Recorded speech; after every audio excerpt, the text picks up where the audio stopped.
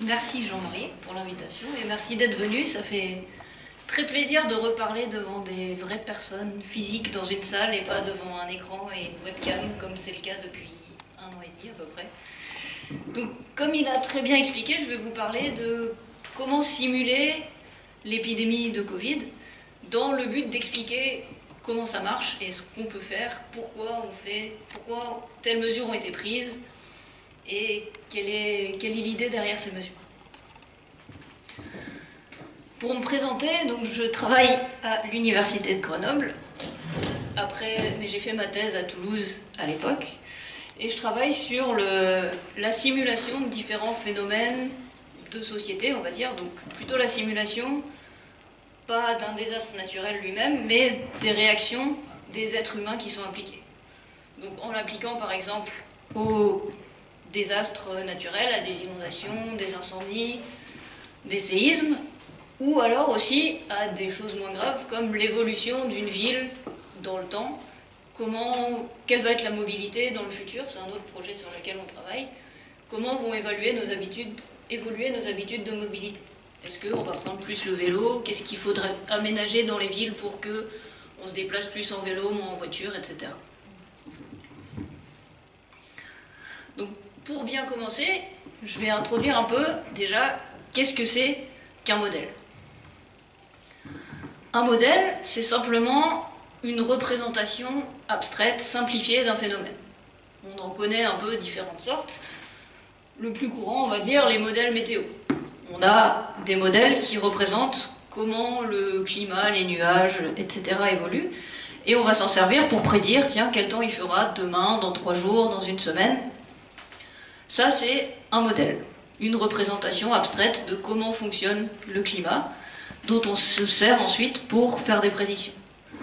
Tous les modèles ne servent pas à faire des prédictions. Un autre type de modèle, ça peut être modéliser un volcan. Ça, c'est un jeu qui est utilisé par des professeurs des écoles, par exemple, pour montrer aux enfants comment fonctionne une éruption volcanique. On mélange de la maïzena, du bicarbonate de soude, et puis il y a une éruption qui se fait. C'est très simplifié. Évidemment, c'est pas comme ça que ça fonctionne en vrai, mais ça permet de montrer aux enfants comment ça fonctionne. C'est un autre type de modèle avec un autre but qui est plutôt d'expliquer. On peut avoir des modèles, des simulateurs, comme un simulateur de vol. Là, le but, c'est de reproduire la cabine d'un avion de manière un petit peu simplifiée et surtout sans les risques. Si un apprenti pilote fait une bêtise, il ne va pas s'écraser. Donc ça lui permet de s'entraîner dans une situation simulée pour apprendre avant d'aller dans un vrai avion. Et puis on a vu pas mal de modèles de l'épidémie. On a tous vu des articles dans les journaux qui disaient bon, les scientifiques ont dit qu'il allait y avoir une deuxième, une troisième, une cinquième vague. Si on fait rien, il va y avoir tant de morts, etc. Donc ça, c'est aussi des modèles où on dit voilà, on a simplifié, on a représenté de manière abstraite l'épidémie et on essaye de s'en servir pour prédire comment elle va évoluer selon ce qu'on fait. Alors ce qu'il faut bien voir, c'est qu'un modèle, c'est une représentation simplifiée. Donc, une citation d'un statisticien qui faisait beaucoup de modélisation, qui dit « Tous les modèles sont faux, mais certains sont utiles ».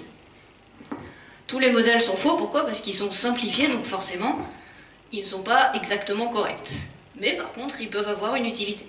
On peut s'en servir pour expliquer, apprendre des choses, prédire le temps qu'il fera avec une certaine précision.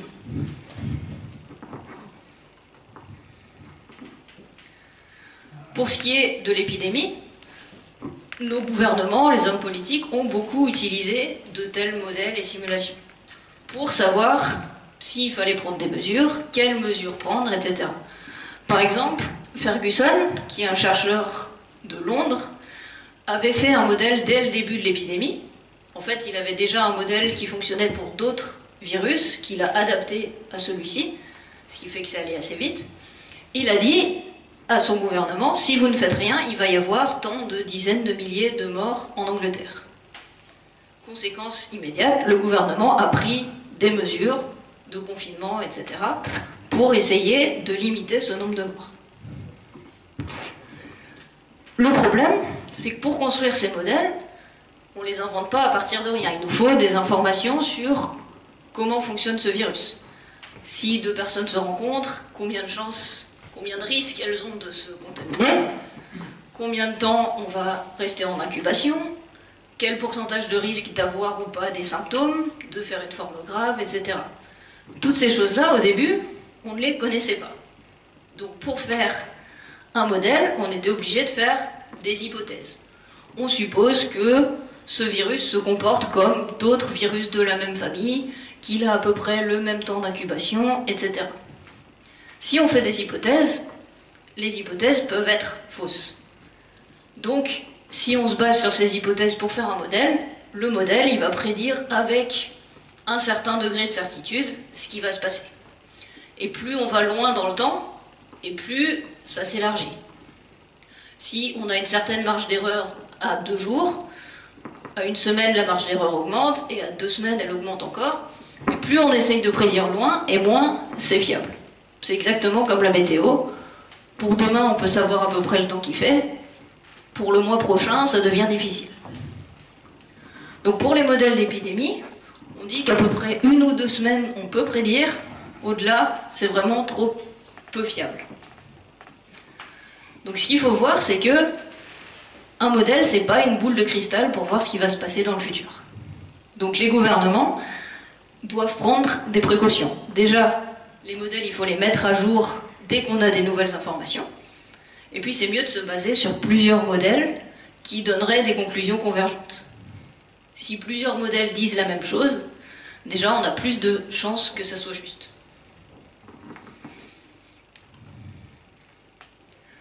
Alors ces modèles, comment on va les construire? Première étape, c'est ce que je disais, il nous faut des données, des informations sur ce qu'on modélise. Le virus, comment il fonctionne, combien de temps on incube, combien de chances de contamination, etc. Une fois qu'on a ces données, on va pouvoir construire un modèle, une représentation abstraite qui doit coller à ces données. Donc on construit ce modèle abstrait et ensuite on va exécuter la simulation, lancer le programme et regarder ce qui se passe dans le temps. On le lance et puis on regarde à 1 jour, à 2 jours, à 3 jours, etc. En l'exécutant, on va pouvoir faire correspondre, est-ce que ce qu'il m'a prédit, j'attends 3 jours, il m'avait prédit que dans 3 jours il y aurait tant de morts, est-ce que ça correspond? Si ça correspond, ben on va pouvoir valider le modèle, est-ce que les prédictions sont justes ou pas? Si les prédictions sont fausses, ben on va revenir à la conception et on va améliorer notre modèle. Si les prédictions sont bonnes, au bout d'un moment on va dire ok, notre modèle il est valide, il fonctionne, on va pouvoir en tirer des conséquences. On va pouvoir analyser les résultats de ces simulations.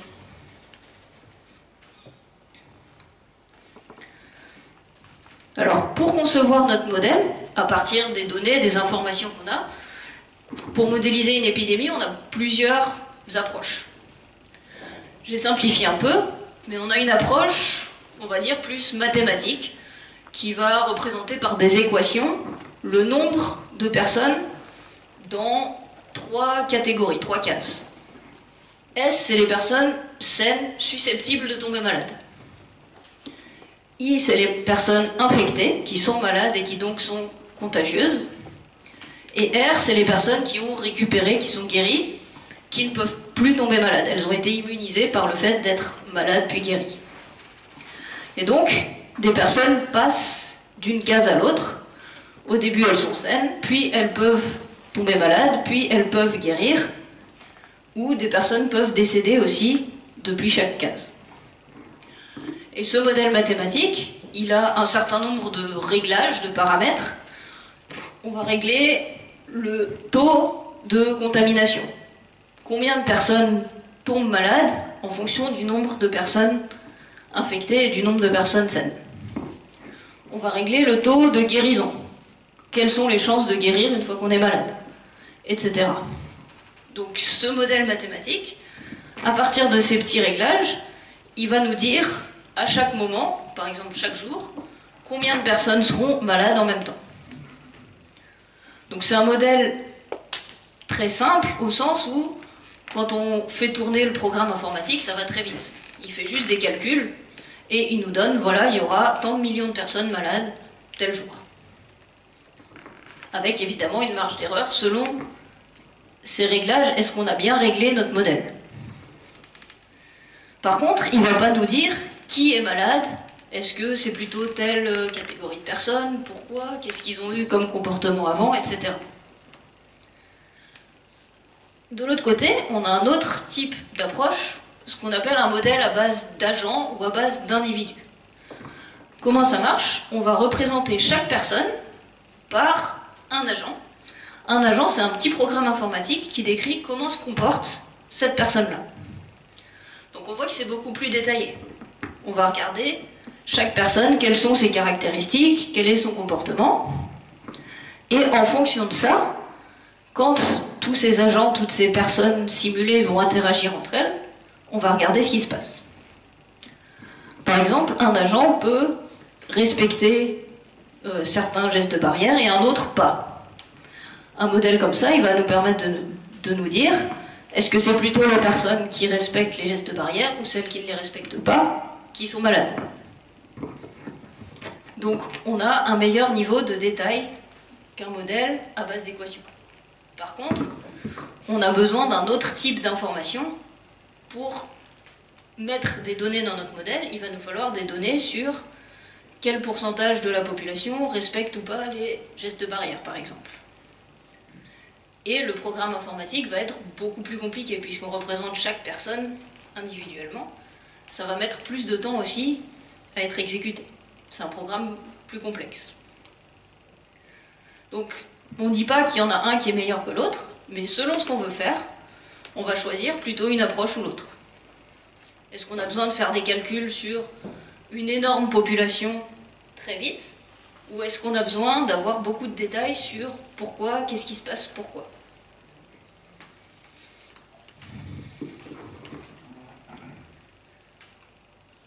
Donc une fois qu'on a choisi une approche, il faut qu'on récupère les données qui nous permettent d'élaborer notre modèle. Des données, il y a différentes choses. Un paramètre important qui n'était pas trop connu pour le Covid au départ, c'était le taux de mortalité. Donc le taux de mortalité, pour l'évaluer, il va falloir qu'on divise un nombre de décès par un nombre de cas. Le nombre de décès, il était difficile à compter. Au début, déjà selon les pays, on ne les comptait pas pareil. Ensuite, les données avaient du mal à remonter, en France par exemple, et à être centralisées. On a eu assez facilement, assez vite, le nombre de décès à l'hôpital.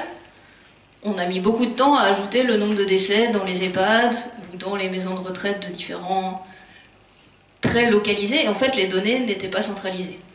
Dans d'autres pays, on ne compte pas les décès de la même manière. Quelqu'un qui décède avec le Covid, ça ne veut pas dire qu'il décède du Covid. Donc les deux étaient parfois confondus, ce qui peut permettre à surévaluer ou sous-évaluer les chiffres. Le nombre de cas, c'est pareil. Pour connaître exactement le nombre de cas, il faudrait tester tout le monde. Or, au début, on manquait de tests de dépistage. Donc on n'a pas pu tester tout le monde, on a tendance à tester ceux qui ont des symptômes. Ceux qui ont des symptômes, on a des fortes chances pour qu'ils soient positifs au Covid.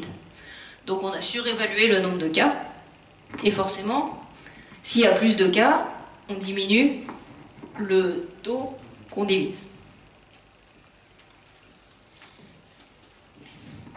D'autres imprécisions dans les données, c'était aussi, quand on enregistre un décès à l'hôpital, on enregistre le lieu où la personne est décédée, mais pas forcément son lieu de résidence. Or, l'endroit où la personne a été contaminée, c'est plutôt son lieu de résidence ou de travail. Et donc, si on compte la personne comme étant contaminée dans l'hôpital, enfin dans le département de l'hôpital où elle est décédée, on va surévaluer le nombre de cas dans les endroits où il y a beaucoup d'hôpitaux et sous-évaluer le nombre de cas dans les endroits où il y a peu d'hôpitaux et où les gens vont se soigner ailleurs finalement. Donc on va biaiser aussi ce calcul du taux de mortalité selon les départements.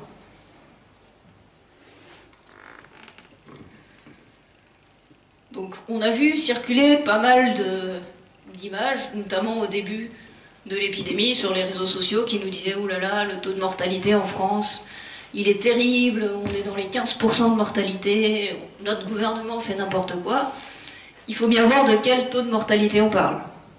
Au début, en France, on testait très peu, et on testait surtout des personnes symptomatiques. Mais on a surévalué le nombre de cas qu'il y avait en France, puisqu'on ne testait que des personnes symptomatiques, les tests revenaient toujours ou presque positifs. Donc on surévaluait le nombre de cas, et donc on surévaluait notre taux de mortalité. Si on ramène le nombre de décès au nombre réel d'infectés, qui est beaucoup plus élevé, puisqu'on sait maintenant qu'une grosse proportion des personnes infectées n'ont en fait pas de symptômes, le taux de mortalité il était plutôt de 0,8%, ramené au nombre d'infectés. Donc c'est deux chiffres totalement différents. Une autre méthode de calcul, c'était de diviser le nombre de décès par la population du pays. Sauf que, par exemple, dans le cas de la Chine, l'épidémie, au départ, elle n'est pas à l'échelle de la Chine, elle est à l'échelle d'une plus petite province.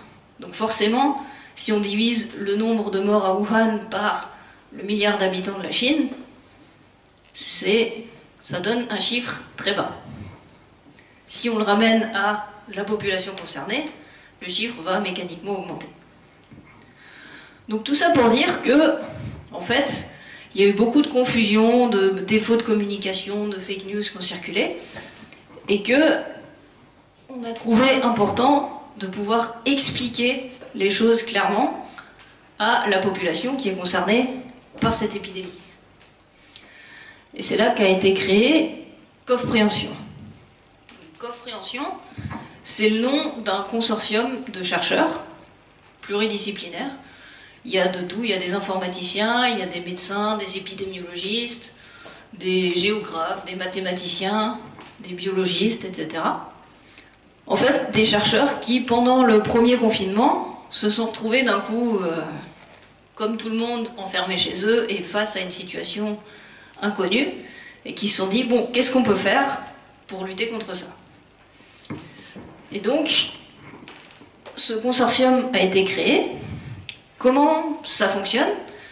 Il y a un site web, donc j'ai mis le lien dans les diapos, où des personnes peuvent venir poser des questions, qui s'interrogent sur tel ou tel aspect de l'épidémie, des questions auxquelles on peut répondre en faisant une simulation.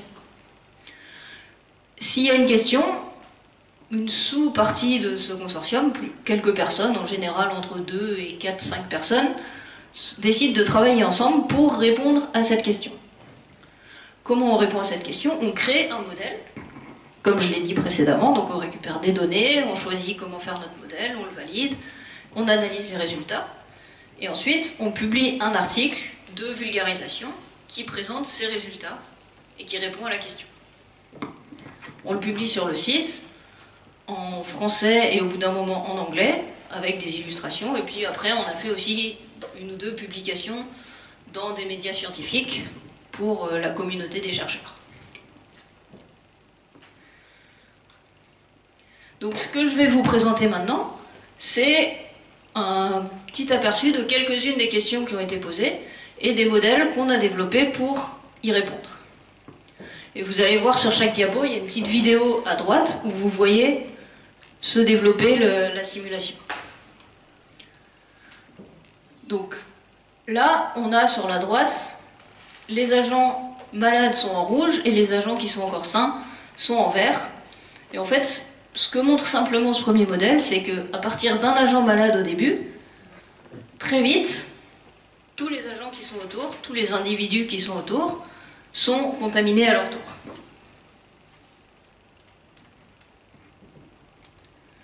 Donc ça, c'est un modèle très simplifié. La question, c'était, cette épidémie se répand vraiment très vite. Pourquoi? Qu'est-ce qui se passe?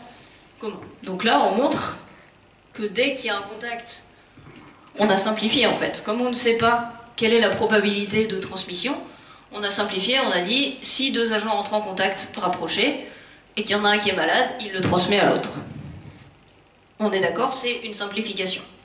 Mais ça montre que, très vite, ça explose et tous les agents sont malades.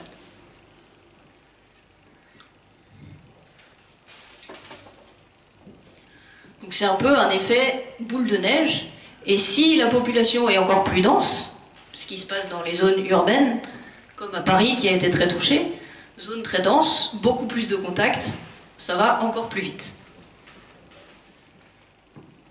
Donc ce que ça montre, c'est que plus il y a de contacts, plus le virus se propage. Donc ça, c'était une version simplifiée. Un contact implique transmission. En vrai, on sait que c'est pas exactement comme ça. Même si on entre en contact avec une personne malade, selon l'immunité, selon les gestes barrières, selon est-ce qu'on a un masque ou pas, etc., le virus va se transmettre ou pas. Donc, on a beaucoup entendu parler de quelque chose qu'on appelle R0, qui est en fait, pour un virus donné, une personne va en contaminer combien? Donc pour la grippe, c'est de l'ordre de 5 ou 6, enfin c'est plus que pour le Covid. Et il y a encore d'autres maladies beaucoup plus contagieuses comme la rougeole, etc., où ce R0 est encore plus élevé. Pour le Covid, il était un moment autour de 2 ou 3, et on nous a dit, bon, bah, il faut que ça passe en dessous de 1 pour que l'épidémie s'éteigne. L'idée, c'est que si chaque personne en contamine une avant de guérir, ça reste stable. Si chaque personne en contamine moins d'une avant de guérir, le nombre de contaminés diminue petit à petit, et ça va s'éteindre. Par contre, si chaque personne en contamine 2 ou 3, ça explose. Donc, ce R0, on le connaît. Une personne va en contaminer entre 2 et 3 autres. Et du coup, j'ai dit une bêtise, pour la grippe, c'est 1,5. Donc, par contre, on ne sait pas dire si une personne en rencontre une autre, une personne infectée en rencontre une autre saine, quelle est la probabilité que la personne saine soit infectée? Ça, on ne sait pas le dire. D'accord? Donc ce qu'on va faire, c'est essayer de se servir d'une simulation pour estimer ce chiffre. Comment on fait? Ben, on va essayer plusieurs valeurs possibles. Et on va regarder les courbes jaunes. Les courbes jaunes, c'est l'évolution du nombre de personnes malades au fil du temps. Donc c'est le pourcentage de personnes infectées. La courbe jaune tout en bas, c'est si on a 25% de risque de contaminer la personne en face. La courbe rouge, c'est si on a 100% de chance de la contaminer. On voit que la courbe rouge, elle monte vraiment très vite. Dès qu'il y a un contact, il y a une infection, donc très vite, on a 100% de la population infectée. La courbe jaune, elle ralentit, mais pas tellement. Elle ralentit quand même un peu. Mais ce que ça montre, c'est qu'il faut vraiment diminuer ce risque de contamination pour ralentir la propagation de l'épidémie. Et que donc, c'est important d'avoir des gestes barrières qui vont diminuer ce risque. On sait que quand les deux personnes portent un masque, le risque que l'une infectée transmette le virus à l'autre est déjà beaucoup plus faible que si seulement l'une ou aucune ne porte un masque. Donc, importance des gestes barrières pour essayer d'infléchir cette courbe pour que ça monte moins vite en fait.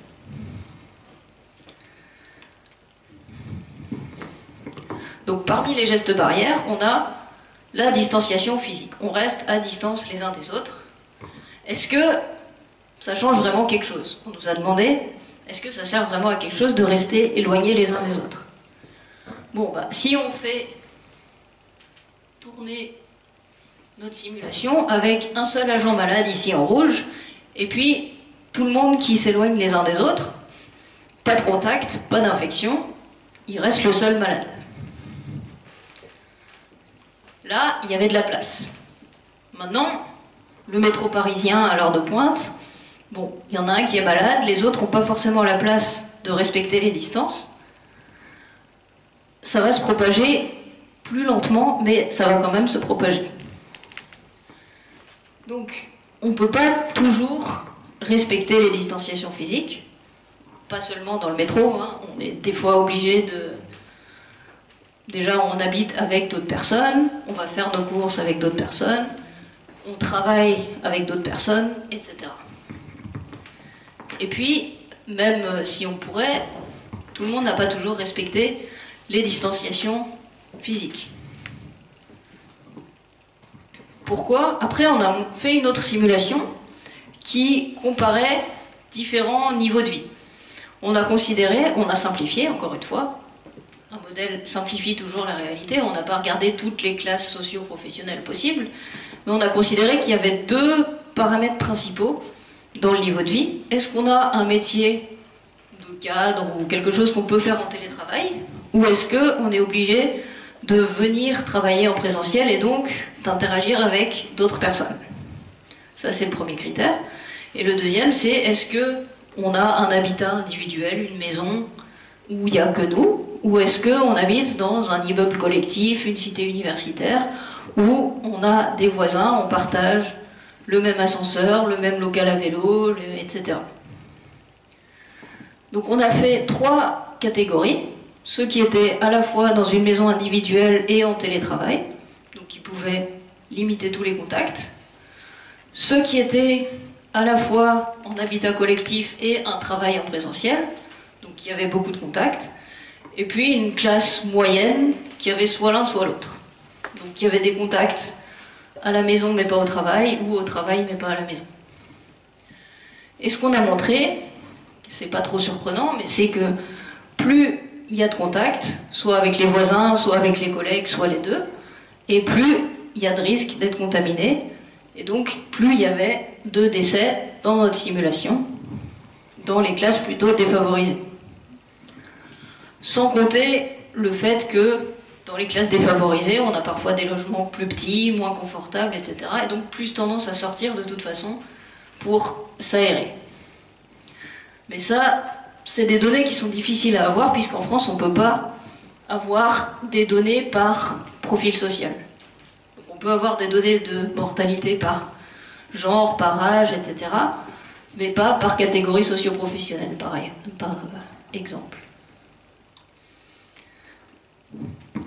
Donc, tout ça pour dire que tout le monde ne respecte pas la distanciation physique.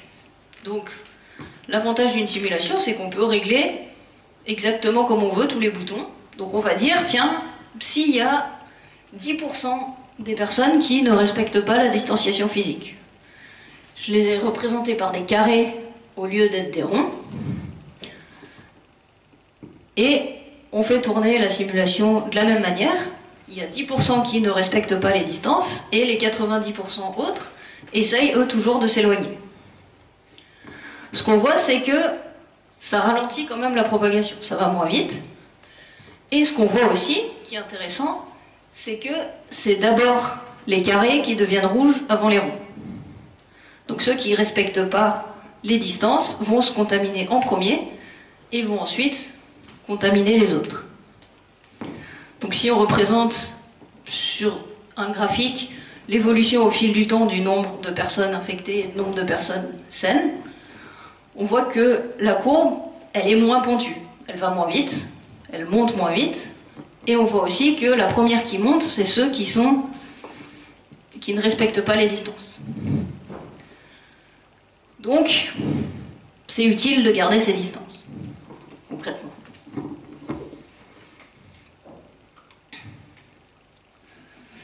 Mais c'est difficile d'éviter tout contact pendant 3 mois, 1 an et demi, etc.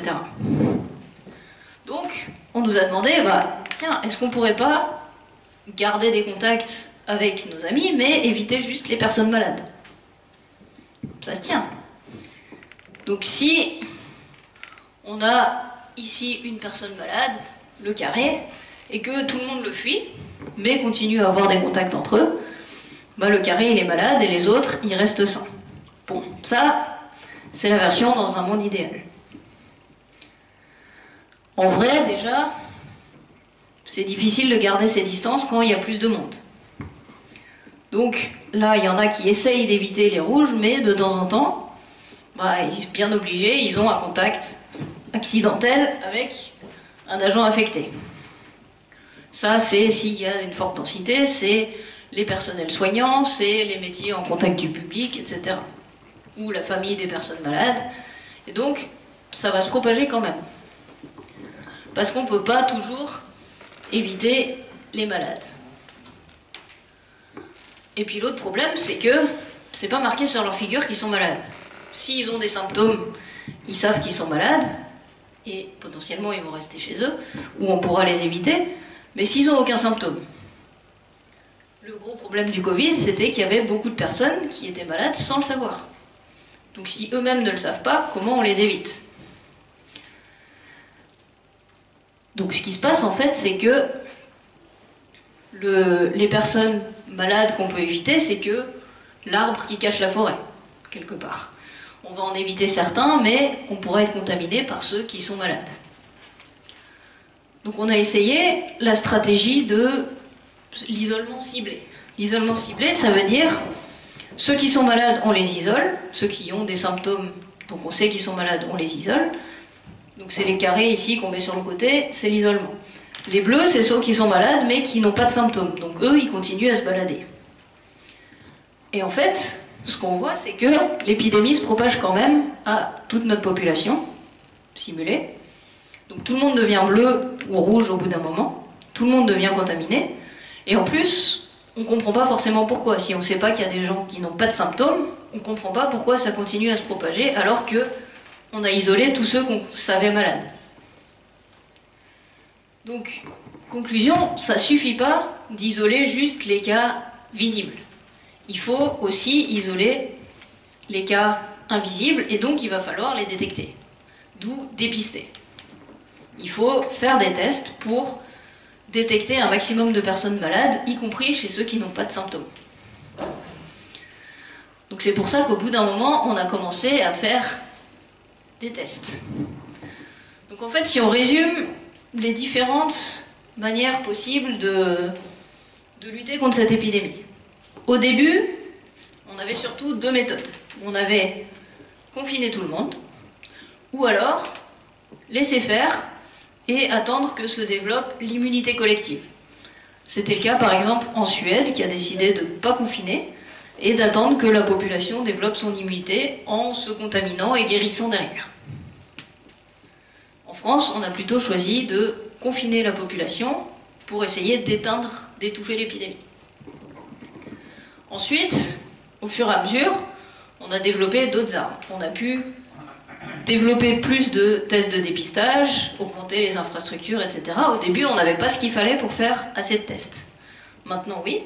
Donc on peut avoir une stratégie où on ne confine pas tout le monde, par contre, on dépiste, et puis dès qu'on a un cas positif, on va aussi essayer d'avoir les noms de ses contacts pour les tester aussi, et savoir qui il a pu contaminer, pour les isoler aussi.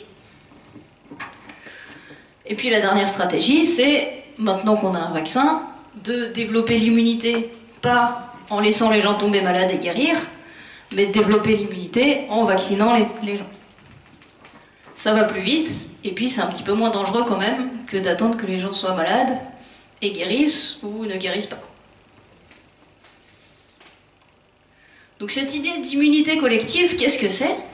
C'est l'idée qu'il y a un seuil, une valeur de pourcentage de la population immunisée qui fait que le virus ne peut plus se développer. Et c'est vraiment un seuil, c'est-à-dire que, par exemple ici sur le schéma, c'est pas les valeurs pour le Covid, hein, mais c'est des valeurs dans cette simulation.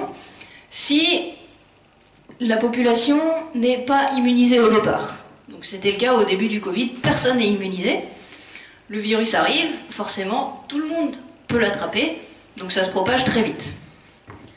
Si on avait, par exemple, 20% de personnes immunisées au départ, bon, bah, ça freine un peu parce qu'il y en a certains qui ne peuvent pas tomber malades, mais ça se propage quand même à tout le monde. Ici, à 40% de personnes immunisées, on voit qu'il reste quelques petites poches qui ont été protégées, mais globalement, toute la population est touchée aussi. On arrive à 95% de la population. Et puis, 50% de personnes immunisées, là, paf, le virus, il démarre ici, et puis, ça s'éteint tout de suite. Ça s'arrête à 2,2% de la population qui a attrapé la maladie. Parce qu'il y avait suffisamment de personnes immunisées pour faire barrière, pour que le virus ne trouve pas d'hôte. Il avait une chance sur deux, quand il y a un contact avec une autre personne, que cette personne soit déjà immunisée, et donc, ça ne se transmet plus. D'accord ? Le chiffre, la valeur de ce seuil, c'est pas la même selon les virus, selon leurs caractéristiques particulières. Donc là, pour ce virus simulé à 50%, ça s'éteint. Pour le Covid, ça serait a priori beaucoup plus haut, surtout avec les variants. Donc on parle plutôt des 3/4 de la population vaccinée pour que ça commence à faire un effet barrière. Et ça dépend des différents variants, etc. Donc on ne le connaît pas exactement, ce seuil, mais évidemment, plus on a un pourcentage élevé de la population qui est immunisée, et moins ça se propage.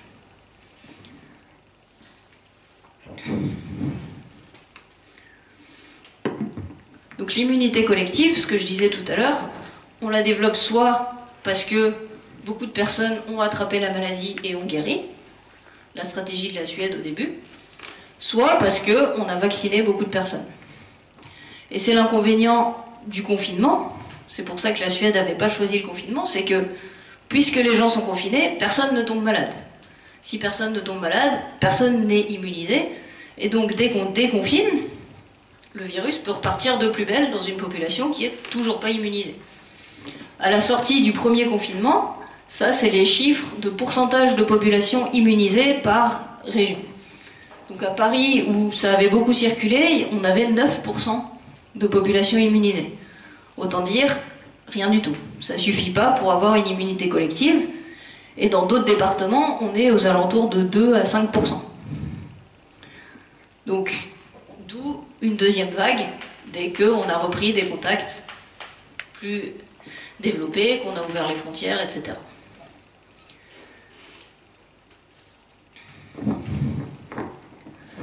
Donc, puisque au début, on n'avait pas de vaccin, et que attendre que l'immunité collective se développe comme ça, c'était pas terrible, on a choisi de confiner.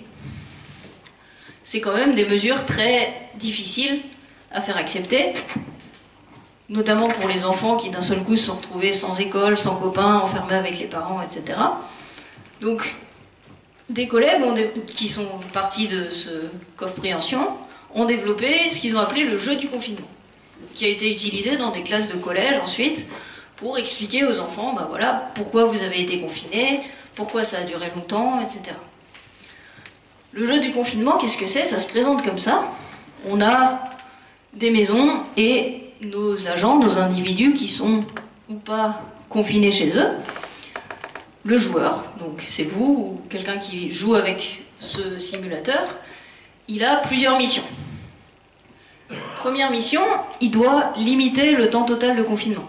Parce que quand même, ça a plein de conséquences néfastes de confiner la population, donc le plus court, c'est le mieux.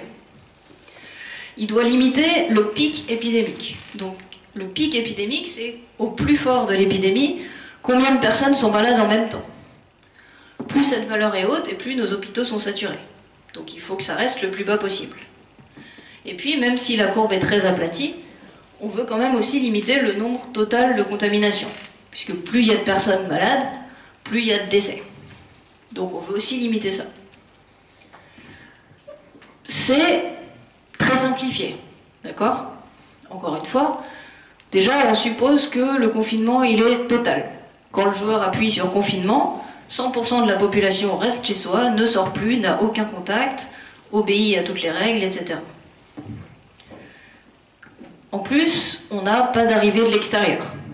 Donc on n'a pas d'agents qui viennent d'une autre ville, d'une autre région, qui sont potentiellement malades et qui relancent l'épidémie. Et puis on a seulement 200 foyers dans notre simulation. Mais même en simplifiant comme ça montre que c'est pas si simple. Je vous invite à essayer si vous voulez. Vous allez voir, par exemple, vous allez lancer un premier confinement, et puis au bout d'un moment, vous vous dites, tiens, il n'y a plus personne qui est malade, je vais déconfiner. Il suffit qu'il y en ait quelques-unes qui étaient en incubation encore et qu'on n'a pas détecté, qui vont développer la maladie à peine sortie, et puis qui vont la retransmettre, et ça va re-exploser puisque personne n'est immunisé. Donc, c'est pas si facile.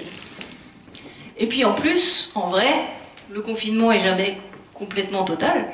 On ne peut pas confiner tout le monde à la maison, sinon le pays s'arrête, il n'y a plus à manger, etc. Donc il y a des personnes qui sont bien obligées d'aller travailler, ne serait-ce que les soignants, etc. Donc le virus, il circule plus lentement, puisqu'on a diminué les contacts, mais il circule quand même. Ce qui fait que à chaque fois, ça rallonge d'autant le confinement nécessaire.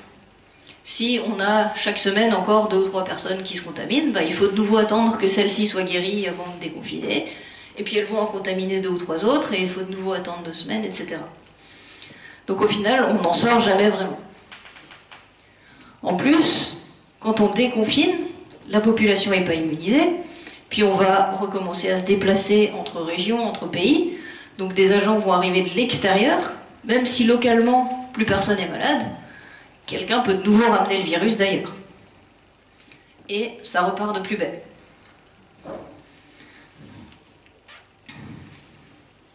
Du coup, ils ont fait un nouveau simulateur, le jeu du déconfinement, où cette fois-ci, le joueur peut régler 3 choses. Le type de confinement, on peut choisir cette fois-ci un confinement plus ou moins souple. Combien de fois par jour on a le droit de sortir, pour quelle durée. On peut choisir de confiner seulement les malades qui ont des symptômes, ou de confiner plutôt toute la population indifféremment. Et puis on peut choisir un pourcentage de population confinée, c'est-à-dire quel pourcentage reste vraiment chez soi, quel pourcentage doit travailler en présentiel. Ce dont on va se rendre compte, si vous essayez ce simulateur, ce jeu, c'est qu'il y a une grosse difficulté posée par les asymptomatiques. Si vous choisissez de confiner uniquement ceux qui ont des symptômes, bah, vous allez laisser l'épidémie se propager par ceux qui n'en ont pas. Etc. D'où, encore une fois, l'importance du dépistage. Alors, concernant le dépistage, au début, on avait très peu de tests. Donc, en France, on a priorisé de tester les soignants qui étaient exposés et de tester les personnes qui avaient des symptômes. Mais il y a différentes stratégies pour essayer d'allouer ces tests. On peut tester au hasard. Donc, on teste un échantillon représentatif de la population. On peut choisir de tester uniquement les personnes qui ont des symptômes. Ou bien uniquement les personnes plus exposées, les soignants, les enseignants qui voient beaucoup de monde. Ou bien uniquement les personnes à risque. Mais si on teste que les personnes à risque, c'est pas représentatif de la population générale. Quand on fait des tests, en fait, il faut voir qu'on a 2 objectifs un peu contradictoires. D'un côté, on veut connaître l'épidémie, on aimerait bien savoir quel pourcentage de la population est infectée, quel pourcentage a des symptômes. Donc il faudrait tester une portion représentative. Et d'un autre côté, on aimerait contrôler l'épidémie, c'est-à-dire savoir qui est malade et l'isoler. Mais si on teste au hasard un peu tout le monde pour avoir une idée de la proportion de malades, on risque de ne pas tomber sur ceux qui sont malades et de ne pas les isoler. Donc de ne pas être très efficace. Donc en fait, quand on regarde ces différentes stratégies, on ne sait pas trop dire intuitivement laquelle est meilleure. Donc, on a décidé de faire une simulation pour pouvoir tester ces différentes stratégies sur un modèle, sur un programme informatique. On a fait une simulation, donc une simplification, avec 2000 personnes. On a pris la pyramide des âges, les statistiques en France, donc on a des personnes avec différentes catégories d'âge. On a dit qu'en dessous de 20 ans, les enfants restaient à la maison, au-dessus de 65 ans, les personnes sont à la retraite et peuvent rester. Entre les deux, on va dire que la moitié travaille en présentiel et l'autre moitié peut travailler en télétravail. Ensuite, on a aussi modifié, on a réglé, selon l'âge des personnes, elles sont plus ou moins susceptibles d'avoir des formes graves, des formes symptomatiques. Donc l'âge joue sur ces 2 aspects. Ensuite, on a mis 5 cases. On n'a plus seulement 3 cases comme au début, les personnes saines, on les a toujours, les personnes malades, on les a coupées en 2, ceux qui ont des symptômes ou pas. On a rajouté une période d'incubation, où la personne n'a pas encore de symptômes mais va en développer par la suite peut-être. Et puis les personnes guéries, immunisées, ça c'est la même case qu'avant. Et ce que c'est de nouveau un peu un jeu, le jeu du dépistage. Ce que vous allez pouvoir régler, c'est combien de tests vous voulez faire par jour, à quel moment vous commencez à faire des tests, très tôt, très tard, etc. Et puis, quelle stratégie vous choisissez.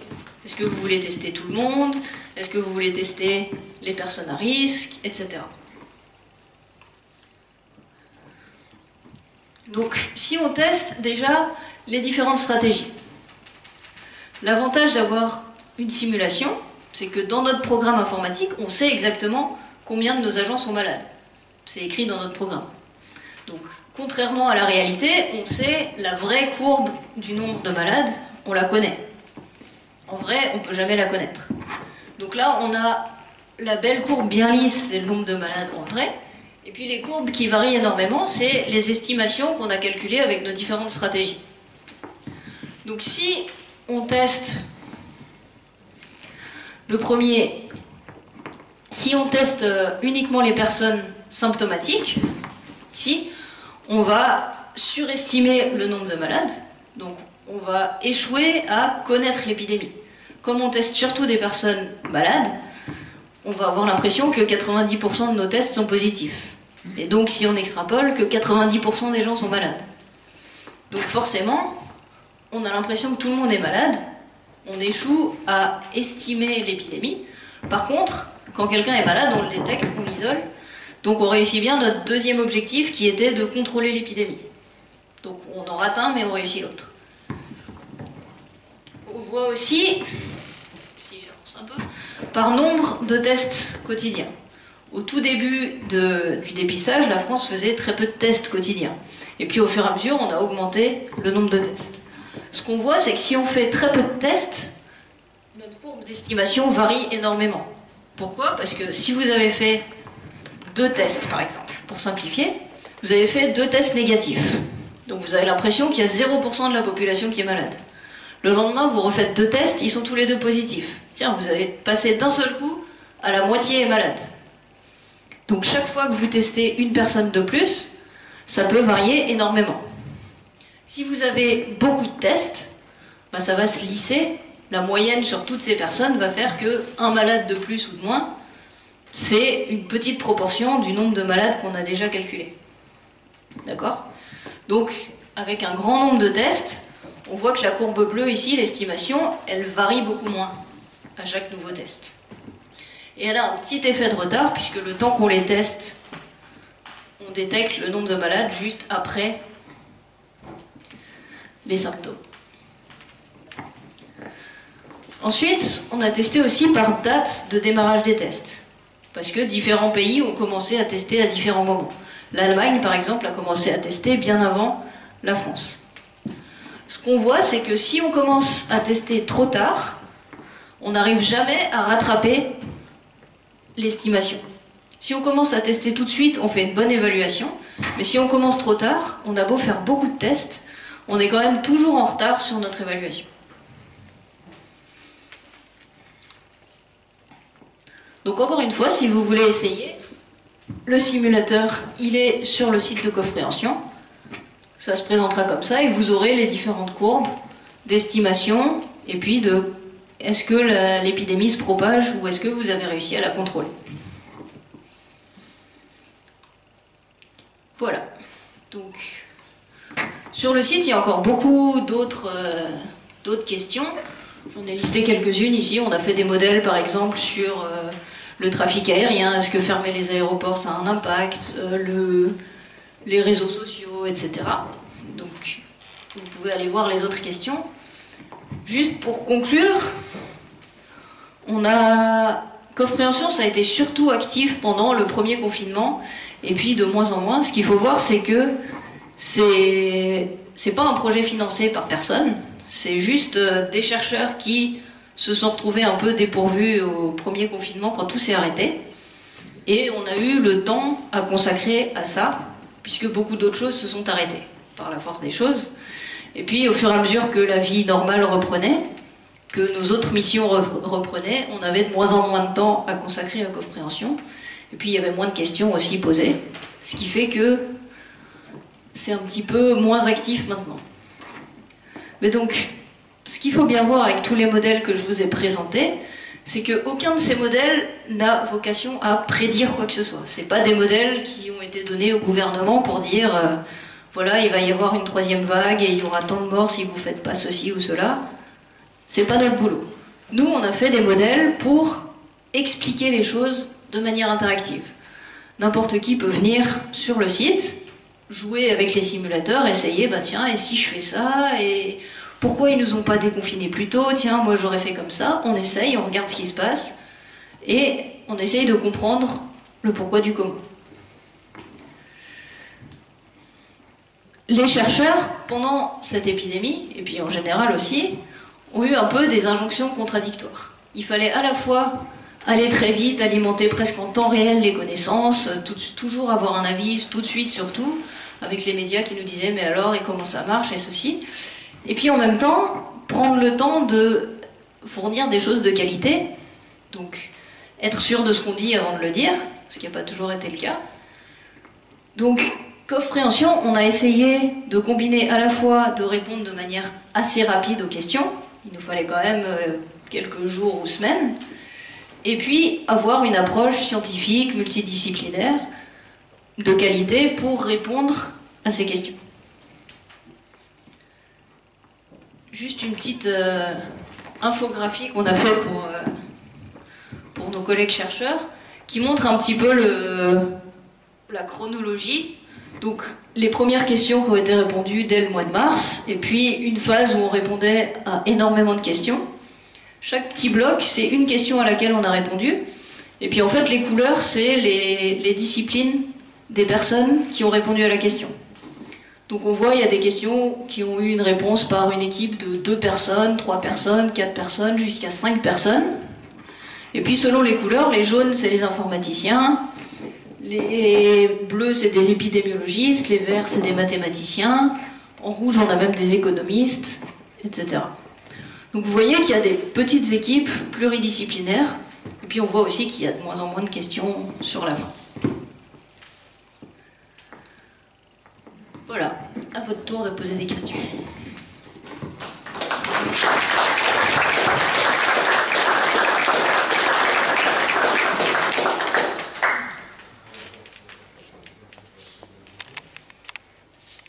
Merci Carole, j'en ai mon place maintenant. Une première question, enfin, je pense qu'il y en a d'autres directement appliquées à cette épidémie de Covid, mais est-ce que ça peut concerner d'autres, pas épidémies de santé ou de virus ou des choses comme ça, mais justement ce qu'est la propagation d'une information, par exemple. Si on parle par exemple sur les réseaux sociaux, des fake news, des informations et tout ça, est-ce que justement le même modèle peut être utilisé pour voir l'effet, par exemple, d'une fausse annonce ou d'une bonne annonce également, hein, parce que ça peut avoir le même effet, un effet différent, mais également un effet. Et parce que c'est aussi une propagation, c'est aussi quelque chose. Est-ce que ça peut s'appliquer de la même façon?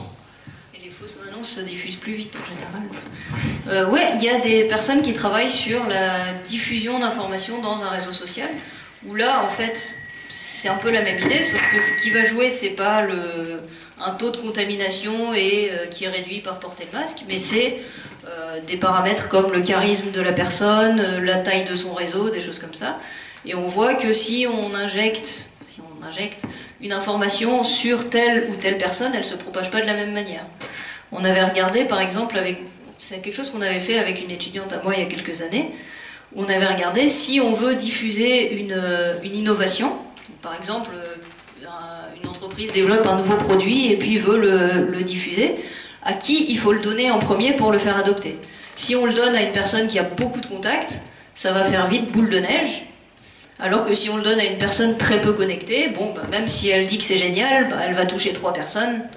C'est exactement comme ça que ça marche, les placements de produits sur les youtubeurs et compagnie. Plus ils ont de suiveurs sur les réseaux sociaux, et plus des marques vont les payer pour dire mon produit est génial, pour qu'il touche un maximum de gens. Donc oui, l'information se diffuse un peu de la même manière, ça fait boule de neige. Au début, une personne va avoir l'information, va la donner à son réseau, qui va la donner à son réseau, etc.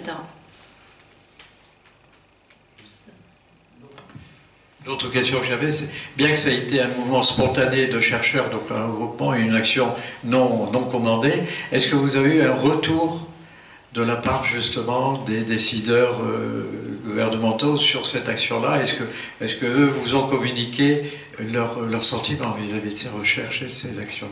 Pas du tout. Non. Ah, c'est dommage. Pour ce qui s'en fiche. Ça aurait pu être intéressant justement de voir. S'il y a des questions.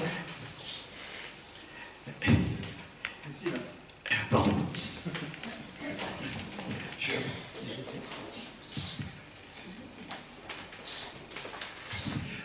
Bonsoir, merci pour votre topo qui était quand même très clair, alors que c'était des fois un petit peu difficile, pour votre pédagogie. Alors la première question que je me pose, et je vais peut-être vous poser deux questions et vous répondrez peut-être les deux à la fois. La première question, c'est quand j'étais à l'école, on me disait que quand un virus changeait, son ADN ou son ARN, il était un mutant. Quelle est la différence? Maintenant, on parle de 4 variants, hein, alpha, bêta, delta, mu, et je ne comprends pas, je ne sais pas pourquoi on n'appelle plus ça des mutants. En fait, c'est parce que vous avez parlé d'un moment, on arrête le déconfinement, et puis après, il va y avoir une reprise des contaminations. Et je crois me souvenir qu'à l'époque, on parlait, c'est à ce moment-là qu'on a commencé à parler de variants, et qu'on a pu parler de reprise de la contamination. C'était en septembre, après le confinement. La deuxième question, c'est une question qui est un peu plus politique. Les informations qu'on a eues de la Chine, c'est pour ça que c'est un peu politique, c'était que ça a démarré là-bas, mais qu'il y a eu surtout un énorme confinement qui était très très strict.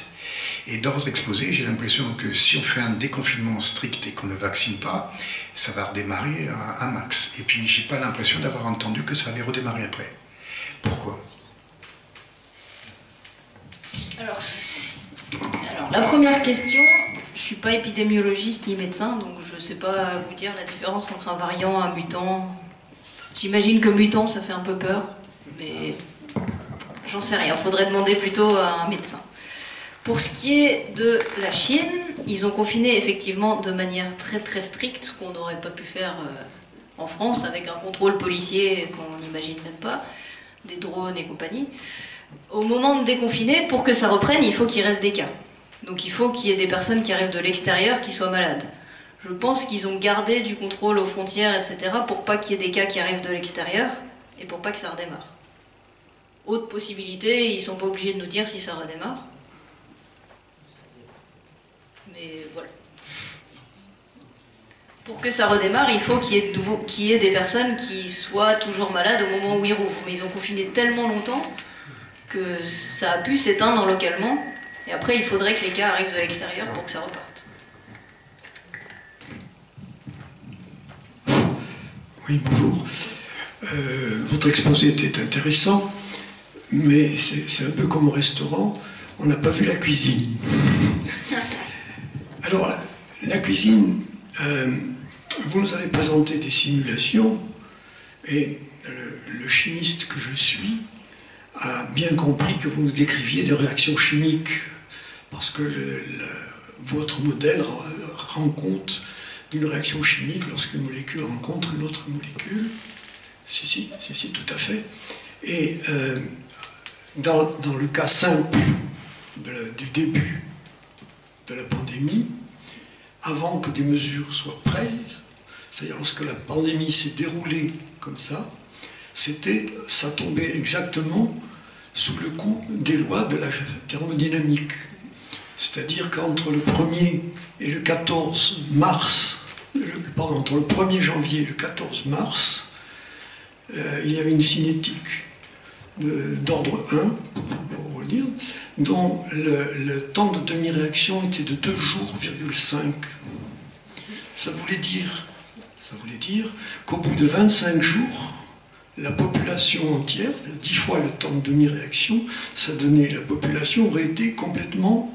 et c'est donc là le pouvoir politique, le 14 mars et le 17 mars, a commencé un confinement et a changé les règles, bien entendu, des aléas thermodynamiques des populations. Donc, moi, ma question, vous n'avez pas voulu aborder ce problème, mais je pense que vous avez dû partir de ça, des lois de la thermodynamique, puisque vous traitez des grands nombres, et que vous l'avez compliqué forcément c'est devenu extrêmement compliqué ensuite, en ajoutant les paramètres que vous avez ajoutés, qui ont fait que les réactions des hommes et des politiques ont modifié la cinétique, et l'ont ralenti en particulier. Hein. Mais ma question est la suivante. Comment calculez-vous le R0? Est-ce que par rapport à la constante de vitesse du développement, comment on arrive à mesurer le R0? Parce que il y a un parallèle à faire avec la chimie, à savoir quand deux molécules se rencontrent, si elles réagissent ou elles ne réagissent pas. Et on mesure l'énergie qu'il faut leur fournir pour réagir. C'est-à-dire qu'il y aura une réaction, il n'y aura pas de réaction. Et c'est un petit peu le R0 qui va vous dire si pour un contaminé, il contamine combien? Et vous avez vu que le R0 est bien sûr important dans la mesure où on a été obligé de modifier le pourcentage de vaccins en passant du variant alpha au variant delta, qui n'ont pas le même R0. Et donc on n'a pas du tout la saturation qu'on espérait avec l'alpha. Mais comment on calcule le R0? Ça, je ne sais pas. Le R0, en fait, il est observé d'après, c'est pas nous qui le calculons, hein, c'est les épidémiologistes, mais on observe la pente de la progression. Si un jour il y a 5 personnes malades et que le lendemain il y en a 10, c'est que chaque personne en a contaminé une autre. Si un jour il y a 5 personnes malades et que le lendemain il y en a 50, etc. Donc plus la pente progresse vite et plus c'est que le R0 est important. Donc c'est simplement, c'est une régression linéaire à partir des données pour dire, tiens, la courbe a progressé avec telle vitesse. Donc voilà, si vous voulez. C'est la pente de notre courbe en fait. Donc plus ce R0 est important, plus ça explose vite. Donc plus ça explose vite et plus on sait que le R0 est important. Donc on observe le nombre de malades au jour J et au jour J plus 1, J plus 2 et on voit à quelle vitesse ça progresse et on en déduit le R0. Voilà. Mais ça, c'est pas des calculs que nous on fait. On se base sur les calculs qui ont été faits par les épidémiologistes pour dire, voilà, tel virus il a un R0 à temps et nous on met le R0 à temps dans notre modèle.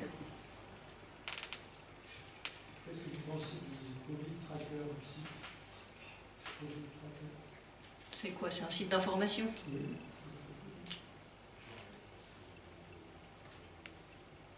Ok.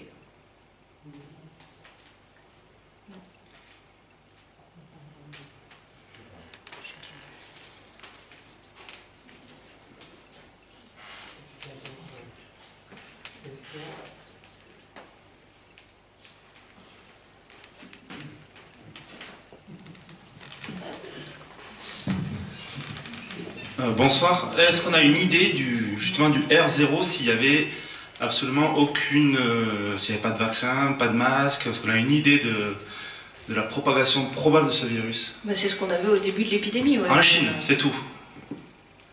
C'est tout ce qu'on a. Et on n'a pas beaucoup de chiffres. En Suède aussi, puisqu'ils n'ont pas confiné, ils ont...